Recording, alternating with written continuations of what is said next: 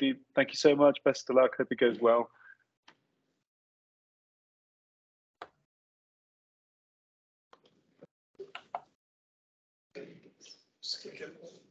And the back.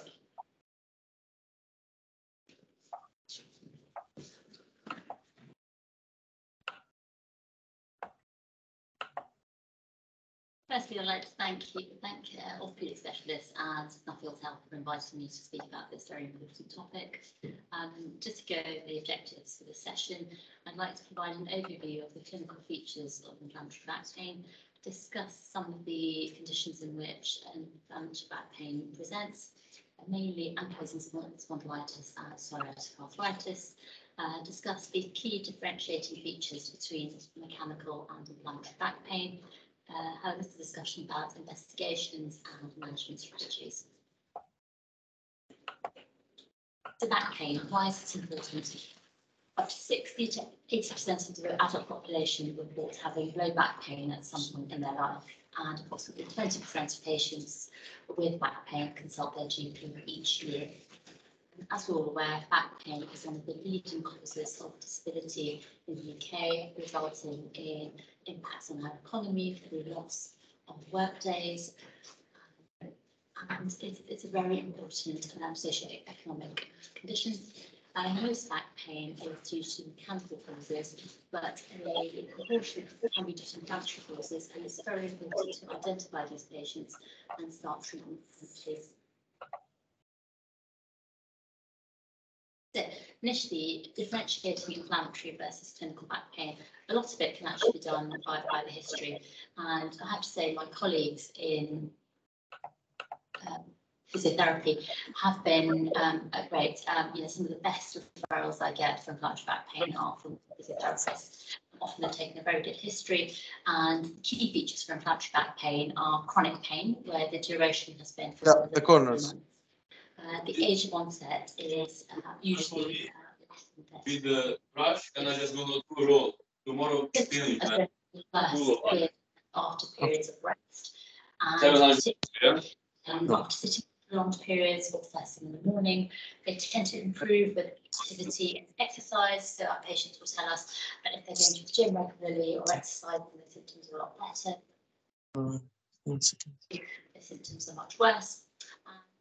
Inflammatory conditions, early morning symptoms are very important. So early morning pain and stiffness in the spine or the peripheral joints, more than 30 minutes, is a sign for an underlying inflammatory problem. In terms of mechanical back pain, the onset may be acute or variable. It can be chronic if it's been ongoing for some time. It can present at any age.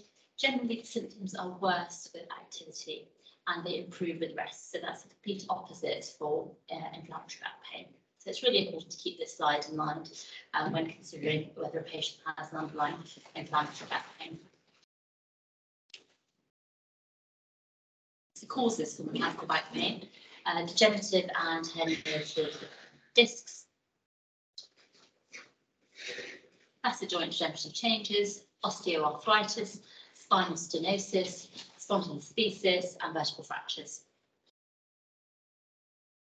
So inflammatory back pain broadly is covered by the umbrella term spondyloarthritis, and this is a group of clinically heterogeneous inflammatory conditions which can be split into two broad categories: axial spondyloarthritis, which affects the sacroiliac joints of the spine, mainly ankylosing spondylitis, and peripheral spondyloarthritis, which cover conditions such as psoriatic arthritis, reactive arthritis, and enteropathic arthritis.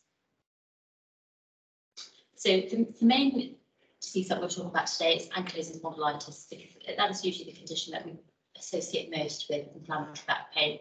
So ankylosing spondylitis is an axial spondyloarthritis, which broadly again is split into two categories: radiographic, where there are X-ray changes which we can see and plain radiographs, and non-radiographic, where the symptoms and signs are all there in terms of inflammatory arthritis, but there are no X-ray changes. But changes may be visible on magnetic resonance imaging, and often non-radiographic axial spondyloarthritis precedes radiographic axial spondyloarthritis. And really, we want to get to the stage where none of our patients have radiographic axial spondyloarthritis. We want to pick them up early and treat them so they don't get to that stage. And as I said, for both conditions, have very similar presentations clinically. It's really important to think about other causes of back pain. As a rheumatologist, I'm very focused on inflammatory back pain. As a physiotherapist, you may be more concerned with, or a spinal surgeon, you may be more concerned with mechanical back pain. But it's really important not to dismiss or not to think about other causes. So think about the wide differential. So tumours are very important, and these can be primary spinal tumours, or they may be metastases. Infections, so TB, spinal TB, particularly where I work, there's a high proportion of TB within the population due to our demographics. So I always think about spinal TB, TB sacroiliitis, osteomyelitis, discitis, paraspinous and epidural abscesses are very important to think about. Aortic abdominal aneurysms can present with back pain, so it's really important to think about that as well. Renal disease can present with back and flank pain. Gastrointestinal conditions such as pancreatitis and other pelvic diseases can also present with back pain. Other conditions such as Paget's disease, Sherman's disease, and fibromyalgia. Again, these can all present with back pain.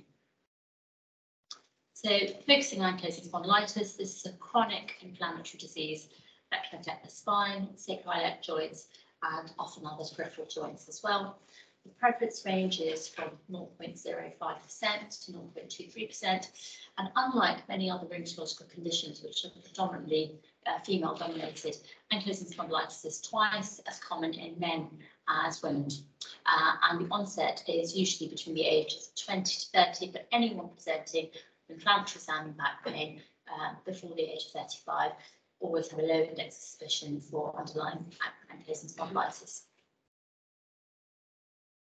So again, as with quite a lot of rheumatological conditions, the pathophysiology is not completely understood. It is thought that environmental factors act as a trigger in individuals who have a genetic predisposition to ankylosing spondylitis. The most important genetic risk factor is the presence of HLA-B27, and it's really important to realise that between 3 to 8% of the general population are positive for HLA-B27, but not all of these people will have ankylosing spondylitis, but it increases their risk of having that during their lifetime. And it's really important to remember that 90% of people with ankylosing spondylitis are HLA-B27 positive, so you can have a subgroup of patients with ankylosing spondylitis who are negative for HLA-B27. It's a good test. It can be done in general practice, and it can help us screen and ensure that we're referring and seeing the right patients in the rheumatology department. And hypotheses have suggested that the immune system is exposed to microorganisms via barrier damage, either in the skin due to psoriasis, or in the bowel due to inflammatory bowel disease such as Crohn's and ulcerative colitis, and this may be of relevance in the pathophysiology. So just to recap which patients we should have a low index of suspicion and who should be referred to the rheumatology for further assessment. These are the BSR, British Society of Rheumatology referral guidance criteria, which were published towards the end of last year. They're quite helpful because they cover many of the clinical signs, and they're really helpful to our colleagues in primary care to know which patients to refer on. So, as we've discussed before, low back pain that has lasted for more than 3 months, and particularly 4 of the following additional criteria are present. So, low back pain that began before the age of 35, so young patients presenting with back pain, waking due to pain in the second half of the night is also a key symptom. Alternating buttock pain, and again, as I said before, with inflammatory back pain, the improvement with movement. Again, the response to non-steroidal anti-inflammatory drugs can also be a big clue, as obviously the family history. So patients who have a first-degree relative with a spondyloarthritis, this may be an axial spondyloarthritis such as ankylosing spondylitis, or a peripheral spondyloarthritis such as psoriatic arthritis, neuropathic arthritis, or a reactive arthritis.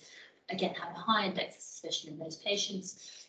Any history of current or past inflammatory arthritis should be a red flag, and any history of enthesitis. So I have a lot of patients referred to me by physiotherapists, upper limb surgeons with tennis elbow, patients, foot and ankle surgeons with Achilles tendinopathy who've presented with enthesitis, and on further questioning have said yes, they have back pain, which is very inflammatory in nature, and then we've gone on to investigate further. Again, current or past history of psoriasis should also increase your index of suspicion for ankylosing spondylitis. So examination. So the features that we've discussed previously, most of those are covered in the history. But in terms of the examination, obviously it's very important to determine posture. So the classic kyphosis that is seen in ankylosing spondylitis, we're seeing less and less of because we're diagnosing these patients earlier and starting treatment. However, unfortunately, still I do see 1 or 2 patients every year who come to me with marked kyphosis, very restricted range of movement in their spine, and they're the type of patients who either have been consulting the GPs for many years and haven't referred on, and never consulted anyone. And by the time they come to us, they have the deformities, and most of those are irreversible. The disease is usually burnt out, and there isn't much usually we can offer in terms of medication. So we like to see patients early before those changes occurred. Focal tenderness over the spine, particularly the thoracic spine, the lumbar spine, and sacroiliac joints. Again, it's an important feature of ankylosing spondylitis, as is reduced range of movement in the spine. There's all parts of the spine, the cervical spine, the thoracic spine, and the lumbar spine. And again, any evidence of any peripheral inflammatory arthritis, so tender, swollen peripheral joints, these can be in the hands, the feet, the elbows, the knees. Any of these should be a red flag for ankylosing spondylitis. Dactylitis, also where you get typically what I describe as sausage-shaped fingers or toes, again should increase our index of suspicion for a spondyloarthropathy. Any history or any signs of red eye symptoms, painful red eyes, which may be indicative of uveitis or iritis, are important to determine. Have a good look at their skin, because often patients haven't really noticed, but you can sometimes find patients who've have subtle psoriasis that they've never seen before. So I always say to my medical students, make sure you look in always obscure places that sometimes patients don't look, behind the ears, in the umbilicus, native cleft, in the scalp. So quite a few patients on direct questioning will say, oh, I've always had a flaky scalp, or I've had a lot of dandruff. And when you actually examine them, they actually have scalp psoriasis, which they may not have known about previously. Cardiovascular and respiratory examination is also very important, because patients with ankylosing spondylitis may have an aortitis, aortic regurgitation, on auscultation. They may have apical fibrosis, so you may hear some crepitations on auscultation of their chest, and also a full neurological examination to make sure there aren't any underlying mechanical features. It is possible to have 2 coexisting inflammatory and mechanical problems. I do have patients with ankylosing spondylitis who also have herniated discs, so it's really important to use the examination to help differentiate the 2. So investigations, some of these can be done in primary care. X-rays are very helpful, particularly in patients who are slightly older. Often in young patients, we don't see any X-ray changes, which is great because we don't want to see any X-ray changes. But if we do, we can see sclerosis, erosions, and fusion at the sacroiliac joints. You can see the classical squaring of the vertebral bodies. We can see Romanus lesions, which appear as dense corners on the vertebral bodies, syndesmophytes, which are due to ossification of the spinal ligaments, resulting in a rigid bamboo spine, which we see in textbooks, and also erosion and ankylosis of peripheral joints can be seen in X-ray section, very helpful, but not necessarily diagnostic in early disease or non-axial spondyloarthropathies. Blood tests are helpful as well. So a raised ESR and CRP will point to an underlying inflammatory problem, and often patients with ankylosing spondylitis may have raised inflammatory markers, but this isn't always the case. So it's worth bearing that in mind. HLA-B10 is very helpful because if it's positive, it greatly increases our index of suspicion, and also should prompt a referral on to a rheumatologist. MRI is really the standard for diagnosis. Depending on where you work and under which commissioning bodies. Where I work in the NHS, most GPs can't request MRI scans, however some physiotherapists can. So approximately, let's say, 1/5 of my patients come to me with an MRI with a diagnosis, but the others don't, and we request the MRIs in care. These are some of the features that we can see on imaging. So as you can see on the radiograph of the lumbar spine, you can see the syndesmophytes on the anterior aspects of the vertebral bodies. You can see that the vertebral bodies are very square. So that's a classical squaring of the vertebral bodies that you can see in advanced established ankylosing spondylitis.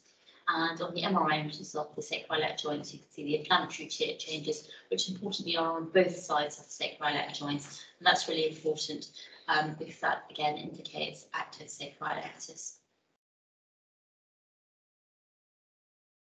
So it's important to refer to rheumatology for suspected cases of ankylosing spondylitis for a number of reasons: to confirm the diagnosis if that hasn't already been done, if the patient hasn't had the relevant imaging, so it's very important to confirm the diagnosis, to review any current treatments. If patients have already been started on treatment in primary care with non-steroidals, it's important to review those, to assess any need for escalation of treatment, because nowadays we're very keen to escalate treatment as soon as possible. We really want to start patients on biologic disease-modifying drugs as soon as possible, because this really has a huge impact on their outcomes. And this can only be done really in secondary care by a rheumatologist. Referral to physiotherapy, if they haven't already been referred, we often refer our patients to physiotherapy. Although when I first started in my current NHS role, I did an audit of all of our patients with ankylosing spondylitis. And I went through the notes and I asked the patients if they'd ever been referred to physiotherapy, and it was quite a high number who unfortunately said or maybe they'd forgotten, but hadn't been referred to physiotherapy. So it's really important that they do see a physiotherapist at some point and continue the exercises that they've shown. It's also important role for rheumatologists to arrange regular osteoporosis assessments and make long-term arrangements for follow-up and monitoring. So making a diagnosis isn't enough, but we have to put long-term monitoring in place for these patients. So treatment, as we discussed before, physiotherapy, if they haven't already seen a physiotherapist, once the diagnosis has been made, an individualised structured exercise program is very important. We also direct them to the National Ankylosing Spondylitis Society website, where there's a lot of information on exercise and lifestyle, but seeing a physiotherapist is vital in my opinion. First line treatment is non-steroidal anti-inflammatory drugs, and we want to start the lowest effective dose of the non-steroidals. So these can vary. So naproxen is often already started in primary care. Patients can have ibuprofen, and also the COX-2 inhibitors such as etoricoxib is quite good. It's really important to consider gastric protection. So whenever I prescribe a non-steroidal, I always prescribe a PPI that goes with that, because these patients are on these drugs for long term. And it's also important to think about risk factors, to look at their renal function, their liver function test, to see if they have any improved history of gastric ulcers, if they have any suspicions for inflammatory bowel disease. So it's very important to think about risk factors if we're going to put patients on long-term non-steroidals. Now, in terms of treatment, NSAIDs are first line, but again, as rheumatologists, we're very keen to escalate treatment as and when required. And biologics have really revolutionised the treatment of inflammatory arthritis, spondyloarthritis, and anti-TNF medications such as adalimumab are first-line treatment. They're great medications because they help with the joint symptoms, the axial joints, the peripheral joints, but also some of the extra-articular manifestations such as uveitis, psoriasis, inflammatory bowel disease. Anti-TNF drugs really are first-line treatment for ankylosing spondylitis. If for some reason a patient can't have anti-TNF drug, or they've tried them and they've had side effects or there are other contraindications, then there are other drugs that are available, and those are mainly the IL-17 inhibitors. NICE are currently also in the process of approving a JAK inhibitor as well, which hopefully will add to our arsenal of drugs that we can use to treat ankylosing spondylitis. This is great news. When I first started as a rheumatologist 6 years ago, we didn't really have much choice. We had 2 anti-TNF agents, but they didn't work. We couldn't really progress, but now actually more and more drugs are coming up, and actually the outlook is quite good for treatment options. So follow-up. So each follow-up visit, it's very important for rheumatologists to monitor disease activity. We use this using a scoring system called BASDI, BARTH, the Bath Ankylosing Spondylitis Disease Activity Index, and you get a score. We do these at baseline, and we do them at each visit to make sure patients are responding to treatment or that their disease isn't progressing. We also assess them clinically and examine them to see if they're having any postural changes. So I do some measurements when I see my patients. I check over the tragus distance. I examine them and check their chest expansion just to make sure there's no clinical progression on examination. We also monitor their response to treatment, be that some patients aren't on any medication, they're undertaking their physiotherapy exercises, the disease is fairly well controlled. Other patients are on non-steroidals, so again, we would assess whether they continue to respond to those, whether they're having any side effects from the non-steroidals. And then obviously biologics, they need careful close monitoring, and we need to make sure that they're not having any adverse events. Infections, reactivation of infections such as tuberculosis is quite a worry for us. So we monitor these patients very closely. And also we monitor for extra-articular manifestations. So whenever I see a patient with ankylosing spondylitis in my clinic, I always ask them about their skin, their eyes and their bowels, just to make sure they're not developing any extra articular manifestations which may not have been present at diagnosis. So it's really important to keep a close eye on these and identify them as soon as possible and then refer on to the appropriate specialists. Also, it's very important to assess and manage modifiable cardiovascular risk factors. So very recently, it's been identified that inflammatory conditions such as inflammatory arthritis, due to rheumatoid arthritis, psoriatic arthritis, ankylosing spondylitis, they are all independent risk factors for cardiovascular disease. So it's very important that we treat these conditions adequately to bring down the burden of inflammation, but also that we treat and manage modifiable cardiovascular risk factors. We do this in conjunction with our colleagues in primary care. All our patients, when they come to clinic, have their blood pressure checked. We ask the GP to review other cardiovascular risk factors such as their lipids, blood glucose, we look at their weight. So it's really important that this area isn't neglected, and it's done very much in partnership with our colleagues in primary care. We also do an osteoporosis risk assessment every 2 years because these patients are very prone to osteoporosis. It's really important to ask them about previous fractures, family history of hip fractures, whether they smoke, how much alcohol they drink, and other potential risk factors, as well as doing bone density scans as appropriate. So complications of ankylosing spondylitis.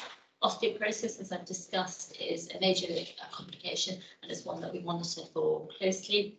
Spinal fractures as a result of osteoporosis in these patients, hip involvement with either fractures or ankylosis, anterior uveitis again can present at onset or any time during the course of the disease. I do actually have quite a lot of referrals initially from patients who presented with uveitis or eye problems, and then the ophthalmologist then refer us onto us to see the underlying associated spondylopathy, particularly if they're HLA-B27 positive. Apical fibrosis, again, is something that we sometimes pick up on assessment and monitoring, but again, we are often referred patients from the respiratory team who've been found to have apical fibrosis either incidentally on imaging or if they've presented with respiratory problems. Aortitis is rare, but again, it's something that we look out for, so we do a cardiovascular examination. If there are any concerns, we need to do further imaging, echoes, etc. And then again, monitoring and addressing and identifying complications of treatment are very important because the drugs that we use aren't without side effects, they're quite potent, so it's very important to be aware of potential side effects, mainly infections in our biologics cohort. This was obviously a grave concern during the height of the COVID pandemic, so we were very vigilant regarding these patients. They were all clinically extremely vulnerable, and they had extra measures in place such as shielding. Again, the vaccinations, a lot of these patients will have had 4 and now maybe even 5 COVID vaccines because of the medication that they're on. And the other major complication, which is very, very important to clinicians to think about, is the impact on quality of life. So patients can be very impacted with their quality of life, both in terms of their physical disabilities, but also the mental health implications as well. So again, if the disease is poorly controlled, it can have a huge impact on quality of life. So moving on to psoriatic arthritis, which, as we discussed before, comes under the umbrella term of the peripheral spondyloarthritis. And this is an inflammatory arthritis associated with skin psoriasis, but it's important to remember that not all patients with psoriatic arthritis will have skin psoriasis. This is a common misconception. So you can have a psoriatic arthritis without having skin psoriasis. Other factors to consider are family history of a first-degree relative with psoriasis, other clinical features of psoriasis other than skin features. So again, the prevalence is estimated to be anywhere between 0.3% and 1% of the general population, and it varies from the studies that you look at. But some studies have said that the incidence of psoriatic arthritis in patients with psoriasis can be up to 42%. So it's very important that dermatologists, GPs, etc., have a very low index of suspicion for an inflammatory arthritis in patients with psoriasis who present with joint pain. I'd have to say probably about a third of my referrals to my spondyloarthropathy clinic are from my colleagues in dermatology with patients with joint pain, and quite rightly so. I think it's very important, even if they're seen just once, just to exclude underlying psoriatic arthritis. I think it's very important. And the other thing that's very important is patients with psoriatic arthritis, 40% of them will also have a spondyloarthritis. So they may present with a peripheral inflammatory arthritis, and over time they can complain of back pain, etc. And then on imaging, we may pick up the inflammatory changes in their spine, sacroiliac joints. Again, as opposed to other rheumatological conditions, there's equal prevalence in men and women. Conditions such as rheumatoid arthritis, polymyalgia rheumatica, lupus, etc., are more common in females. So the psoriatic arthritis is a split. With ankylosing spondylitis, it's more common in men. So these are two anomalies that differentiate these from other rheumatological conditions. So the 5 subtypes or clinical patterns of psoriatic arthritis. So the classic type predominantly affects the distal interphalangeal joints with typical nail changes. These can be pitting, hyperkeratosis, non-polysis, and often these changes can sometimes be quite subtle. So patients are always very surprised when I start looking at their nails, or if I tell them off for wearing nail varnish. They don't really understand the relevance of it, but nails are very, very important. So I do have a close look at both fingernails and toenails. Sometimes it can be difficult to distinguish other causes for nail dystrophy. So particularly in toenails, onycholysis can look very much like a fungal infection. So sometimes that can be difficult clinically to ascertain. So if you can, or if the GP can, to get some nail clippings to exclude fungal infections, that can be helpful. These are all really clues. The second subtype is the polyarticular subtype, where patients present with a symmetrical inflammatory arthritis affecting the proximal joints, the PIP joints, the MCP joints, like the wrists, and clinically looks very much like rheumatoid arthritis, but their rheumatoid factor and anti-CCP would be negative, and when you look at them, it may look like a rheumatoid presentation, and sometimes these patients are diagnosed as seronegative inflammatory arthritis or as seronegative rheumatoid arthritis, but it may transpire that they have a family history of psoriasis or ankylosing spondylitis, or they have subtle nail changes, sort of skin changes that haven't been picked up previously. The third subtype is an asymmetrical oligoarthritis affecting large joints, most commonly the knees, the ankles.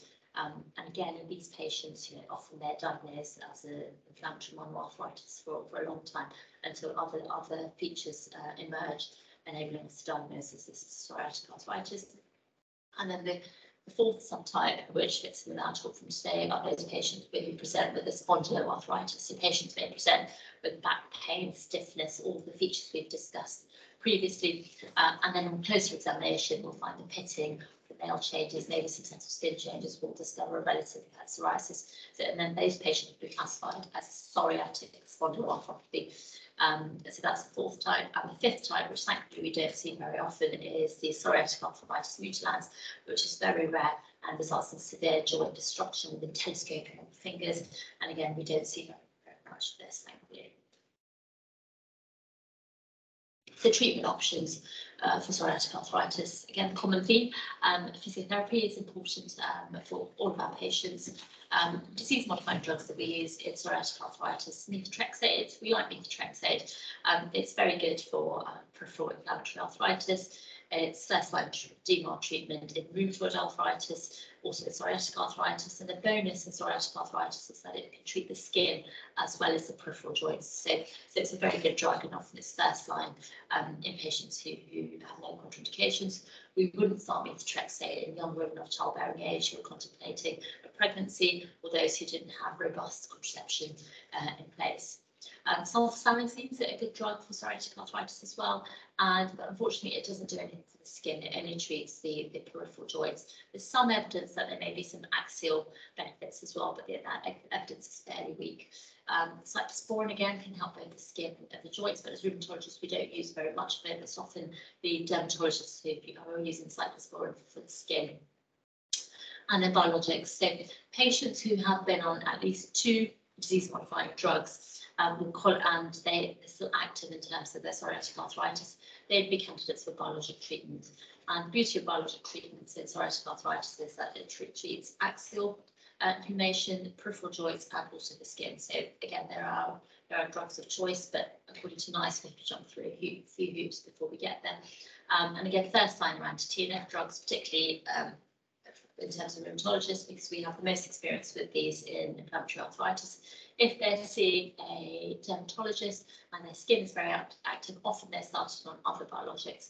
Secukinumab is a favourite of dermatologists because it's better for the skin than anti-TNFs. But again, we start with anti-TNFs because they're better for the joints. Evidence is emerging on the newer biologics, and we're watching the space, but generally we'd start with anti-TNFs, then we'd move on to the IL-17 or the other interleukin inhibitors, and now also we have the option of JAK inhibitors as well. So again, as with ankylosing spondylitis, our arsenal of drugs is improving rapidly, and that's great for patients. So a little bit about extrahepatic spondyloarthritis. So it's very important to think about patients with joint pain or back pain if they have underlying Crohn's disease or ulcerative. So again, a fair proportion of patients referred to our clinics are referred by gastroenterologists, and statistics states that between 5 to 10% of patients with inflammatory bowel disease will also have an inflammatory arthritis. This can present in a multitude of ways. It may be a spondyloarthritis, it may complain of back pain with early morning pain, stiffness in the back. They may complain of pain and swelling in the large joints. Again, usually this is in the lower limbs, but any joint can be involved. It may be similar to a rheumatoid arthritis type pattern. There may be erosions that we see on X-rays. So the pattern for the joint involvement can vary immensely. And it's very important to think about associated clinical features when seeing these patients. So if they have either perianal or ulcers, that could be indicative of active inflammatory bowel disease. If they have fistulas, patients with pyoderma gangrenosum, patients with erythema, then it's important to think about these extra-articular features when assessing these patients.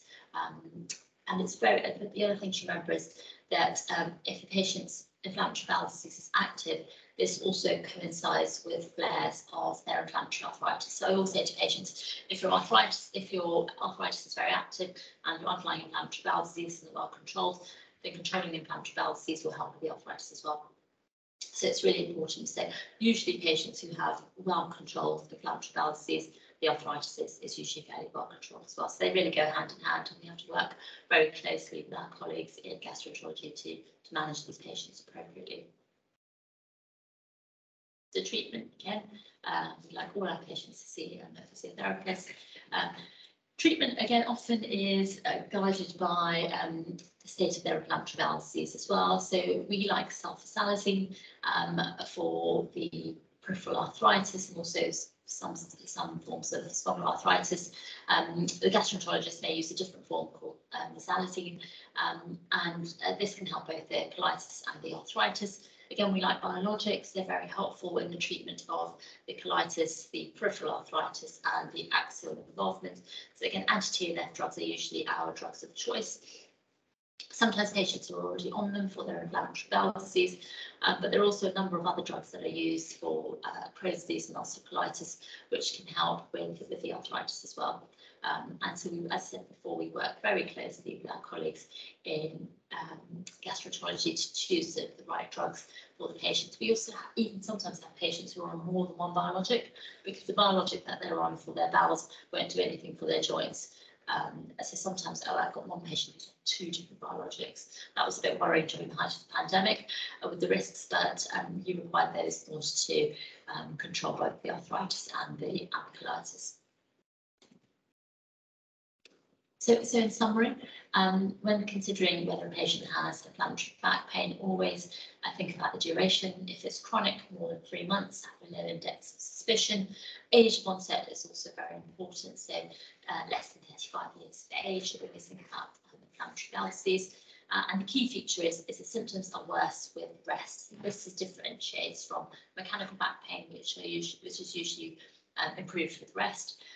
Improvement with activity and exercise also is a very important clue.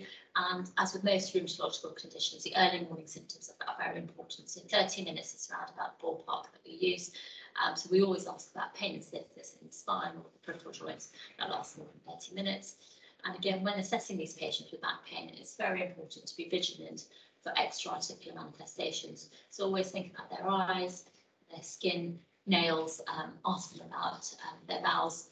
And the key thing to take away from this is if we identify inflammatory back pain earlier, we can start treatment early and have a huge impact on quality of life. These are my references.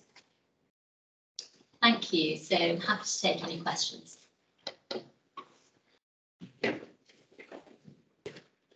Okay, so thank you very much to Dr. Takhar there.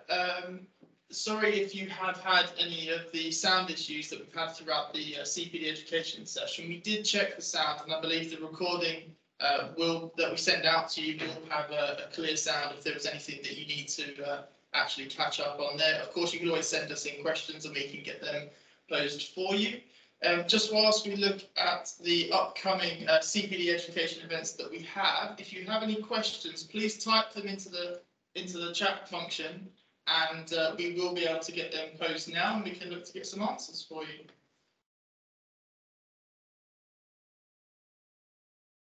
So earlier on, I did send out an email to everyone just in case there are any questions that people wanted to ask. Maybe you couldn't arrive. So there's one question we had here, although it may have been covered. If there is early suspicion of inflammatory back pain in primary care, which bloods are we best requesting? That was from Alison in primary care. Great. So we did cover some of this slightly, but just to go into detail, if you're concerned about inflammatory back pain or any inflammatory arthritis, so baseline blood tests such as full blood count is helpful. If platelets are elevated, that could be a sign of inflammation. Inflammatory markers, CRP and ESR, again, are important, but it's worth remembering they're not always raised in inflammatory spondyloarthropathies. But if they are raised, again, it would increase your index of suspicion. For axial problems, so mainly back pain and HLA-B27, if you can request it, would be helpful. Most GPs can request them, and again, if it's positive, that will increase the urgency with which we see these patients. If there's peripheral involvement, it's always nice to have a rheumatoid factor and an anti-CCP as a baseline. Thank you very much. Another question here from James. What are the clinical signs and symptoms of psoriasis if there is no skin psoriasis present? Predominantly, it's really the nails. Again, if you're not looking hard enough, sometimes you can miss the changes. They can be quite subtle. So pitting, unless you look very closely, you or the patients may not have noticed it. But hyperkeratosis may have been mistaken for a fungal infection. So you ask them, have clippings been taken? Has treatment been tried for fungal infections? Other subtle signs such as longitudinal ridging of the nails, which I didn't mention in my talk, but that's another sign, again, which sometimes can be missed. So the nails can be a sign of psoriasis, and also the rather than clinical signs, the history. So if they have a first-degree relative with a history of psoriasis, that would increase your index of suspicion for a psoriatic arthritis in a patient who's presenting with inflammatory joint pain or back pain. Okay, thank you. There was another question here, and I think it was all sort of answered by somebody else as well. But Dr. Takhar, within your NHS work, do you have a specific pathway for patients with axial spondyloarthritis? So yes, so at West Middlesex Hospital, I have a weekly dedicated spondyloarthritis clinic. All the referrals are triaged by us, and we aim to see them rapidly. And we do have a pathway in place in terms of investigations and initiating management. We're currently in the process of having some guidelines for the GPs in our area for the investigation. That would be nice if they're done before we see them, so that we can accelerate investigation and treatment. So with the diagnostic delays in getting a diagnosis, what do you think can help speed this up? So I think the key is in the referral.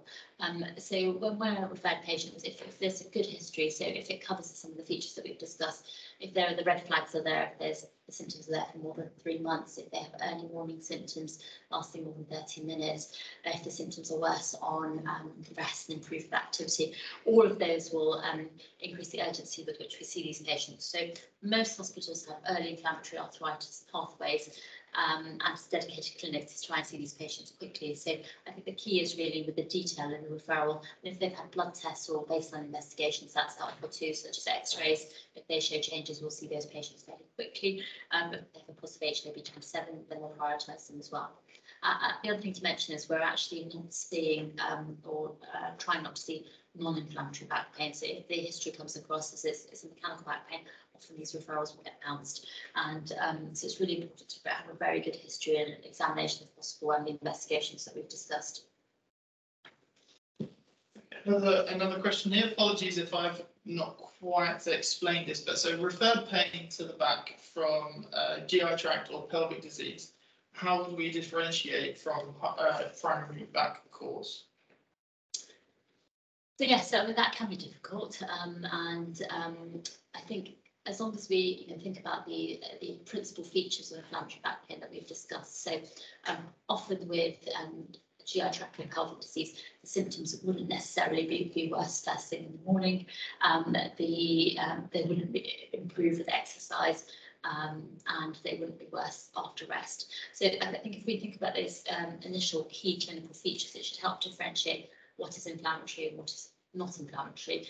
But in terms of other mechanical features of back pain, I agree it can be very difficult. In primary care also it's very difficult. I mean, in secondary care I have the luxury of lots of investigations. I can request an MRI at the drop of the hat and have my answer. So I agree it's difficult, but that was the purpose of this presentation, is just to try and highlight the key features that should make us think that this is an inflammatory problem. Thank you. Would you pick an MRI scan or an X-ray as a first imaging choice if you suspect inflammatory back pain? So personally, I'd give MRI because it's the most sensitive modality. You can pick up very early inflammation, and I think it's it gives us the answer very quickly. But just bearing in mind, MRI isn't accessible to everyone in primary care, particularly if the symptoms are long-term, if they've been going on for years. And getting an X-ray may give you the diagnosis. You may not have to do an MRI, where most patients still do go on to have an MRI. So X-rays are helpful, but not in early disease, not in very young patients. So ideally, an MRI should be requested. X-rays are helpful in differentiating between radiographic and non-radiographic. So initially, several years ago, in order to get funding for anti-TNF drug, you had to show that there were radiographic features, they had to have X-ray features. This has gone now, thankfully. But again, I think, I mean, if I had a choice between X-ray and MRI, I'd go for MRI, but X-rays still do have a place. And then one last question here. Would you consider a bladder or urinary tract infection being related? Again, this is probably from referred. Oh, possibly, yes. So patients with urinary tract infections can have present with back pain, particularly flank pain if they have pyelonephritis. So yeah, often we do see patients that I do acute general medicine, so I see lots of patients with back pain, flank pain. That can be due to pyelonephritis or renal stones, etc. So yes, so you should think about them. But often in my clinic, all our patients have their urine dips as part of their screening when they first come into clinic. The history is often different. If they had a urinary tract infection, you'd expect some systemic symptoms as well, such as fevers, ribals, nausea, and hopefully it wouldn't be going for 3 months. So again, we don't see very much of this in clinics, thankfully, but obviously during the acute take, etc., we do see these presentations of back pain.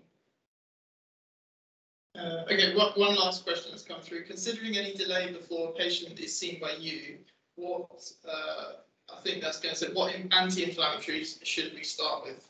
Yeah, so anti-inflammatories, yes, by all means, please do start anti-inflammatories if you're suspecting an underlying inflammatory back pain. They're very important. They'll help relieve the patient's symptoms. So the Proxim is usually a good first line anti-inflammatory to start. Start with the lowest possible dose and then titrate the dose up. Again, as I said before, please do give the PPI and consider potential risk factors. So some asthmatics can't take non-steroidals. Patients with inflammatory bowel disease, NSAIDs can sometimes exacerbate their bowel symptoms. If they have any underlying renal issues, if they've got any renal impairment, we wouldn't start regular NSAIDs. Second line, usually toripalimab. We quite like that. It's very good for inflammatory arthritis and spondyloarthritis. But yeah, starting any of those, some patients are just on ibuprofen and they do well on that as well. So we don't have any issues with starting the anti-inflammatories. And sometimes what I do advise is once they've seen me, if they're having some imaging, particularly if they're young or if it's early, I often ask them to just omit the anti-inflammatories a few days before they have their MRI. So I say 3 to 5 days before, if you can manage, try not to take it just so that we don't mask anything. But yes, please do start non-steroidals, unless there's contraindication. Okay, well, that was certainly a lot of questions being fired at you there, so it's good to see that there was engagement with it. I'd like to say thank you very much for your time this evening, Dr. Takhar. The session has been recorded, so we will get that link sent out to everybody that has attended this evening. That will be an unlisted YouTube link, so you'll be able to follow that and share with your colleagues if they also have interest. Either the end of this week or the early part of next week, you will also get your CPD certificates sent out to you all as well for your attendance and sharing your time with us this evening. So that is everything from us here at Nuffield Health, and I would like to thank you all for presenting and sharing your time with us to come and watch along, and we shall see you for our next event. Have a good evening.